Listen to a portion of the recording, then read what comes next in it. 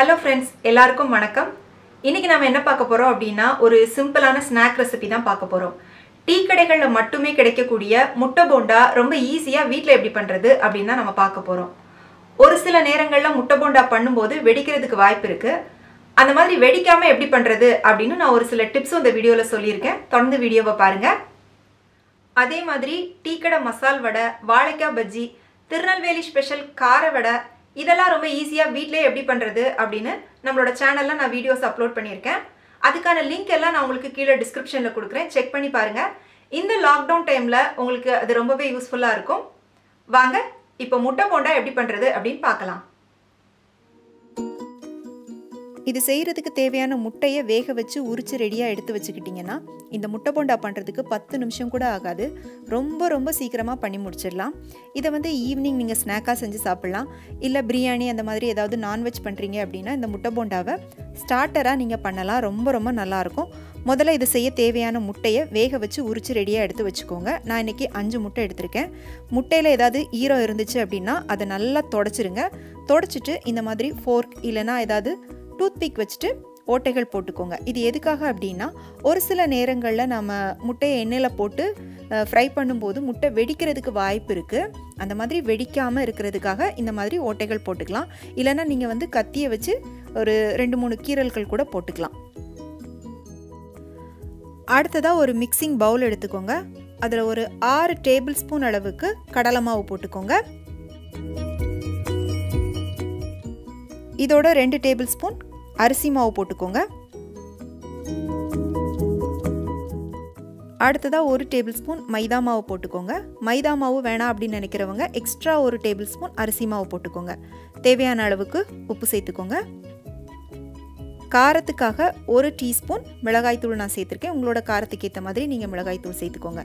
நான் வந்து போண்டா நல்லா கலர் கிடைக்கணும் அப்படின்றதுக்காக காஷ்மீரி மிளகாய்த்தூள் சேர்த்துருக்கேன். ஏன்னா நம்ம இதில் வந்து எக்ஸ்ட்ரா கலர் எதுவும் சேர்க்க போகிறதில்ல. அதனால் காஷ்மீரி மிளகாய்த்தூள் சேர்த்துருக்கேன்.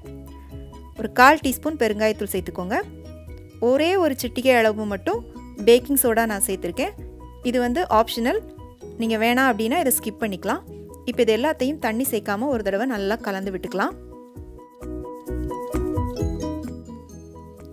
இப்போ ரொம்ப நிதானமாக கொஞ்சமாக தண்ணி சேர்த்து இந்த மாவை கரைச்சி எடுத்துக்கலாம். முதல்ல தண்ணி அதிகமாக ஊற்றிட்டீங்க அப்படின்னா மாவு ரொம்ப தண்ணி ஆகிடும். அப்புறம் முட்டையில் மாவு ஒட்டி பிடிக்காது. அதனால் ரொம்ப கவனமாக கொஞ்சமாக தண்ணி சேர்த்து மாவை கரைச்சிக்கோங்க. இந்த மாவோட பக்குவம் எப்படி இருக்கணும் அப்படின்னா பஜ்ஜி மாவுலேருந்து கொஞ்சம் திக்காக இருக்கணும். அப்போ தான் வந்து மாவு வந்து முட்டையில் ஒட்டும். பாருங்கள், இந்த மாதிரி பக்குவத்தில் இருக்கணும். இப்போ வந்து மாவு ரெடி ஆயிடுச்சு. இப்போ வேக வச்சு தோல் உரித்து ரெடியாக எடுத்து வச்சுருக்கிற முட்டையை இந்த மாவில் நல்லா முக்கிட்டு எண்ணெயில் போட்டு முட்டை போண்டா பண்ணிக்கலாம்.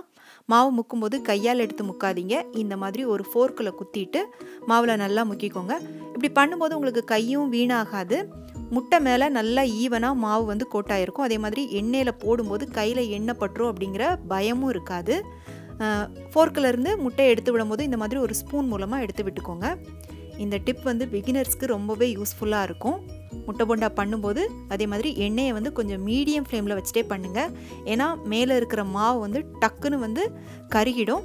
அப்புறம் நல்லா இருக்காது. அதுக்காக நான் வந்து இன்றைக்கி முழு முட்டையில் போண்டா பண்ணியிருக்கேன். நீங்கள் கட் பண்ணிவிட்டு பாதி முட்டையாக கூட போண்டா பண்ணிக்கலாம். இப்போ இதை எண்ணெயிலேருந்து எடுத்துடலாம். பாருங்கள், பார்க்கவே ரொம்ப சூப்பராக இருக்குது. நல்லா காரசாரமாக தேங்காய் சட்னியோடு வச்சு சாப்பிட்டீங்க அப்படின்னா ரொம்ப அட்டகாசமாக இருக்கும். குழந்தைங்களுக்கு இந்த முட்டை போண்டா ரொம்பவே பிடிக்கும். வெளியில் வாங்கி கொடுக்குறத விட ரொம்ப ஈஸியாக ஆரோக்கியமாக வீட்டிலையே பண்ணி கொடுங்க. இப்போ மீதி இருக்கிற முட்டையும் எண்ணெயில் போட்டு போண்டா பண்ணிக்கலாம். இந்த முட்டை போண்டாவை உங்கள் வீட்டில் நீங்கள் செஞ்சு பாருங்கள். செஞ்சு பார்த்துட்டு எப்படி இருந்துச்சுன்னு உங்களுடைய கருத்துக்களை எனக்கு மறக்காமல் கீழே கமெண்ட் செக்ஷனில் சொல்லுங்கள். பிடிச்சிருந்தா உங்கள் ஃப்ரெண்ட்ஸ் அண்ட் ஃபேமிலிக்கு ஷேர் பண்ணுங்கள், லைக் பண்ணுங்கள். மறக்காமல் சேனலுக்கு சப்ஸ்கிரைப் பண்ணுங்கள். மீண்டும் வேறொரு ரெசிபியோடு சந்திக்கிறேன். நன்றி, வணக்கம்.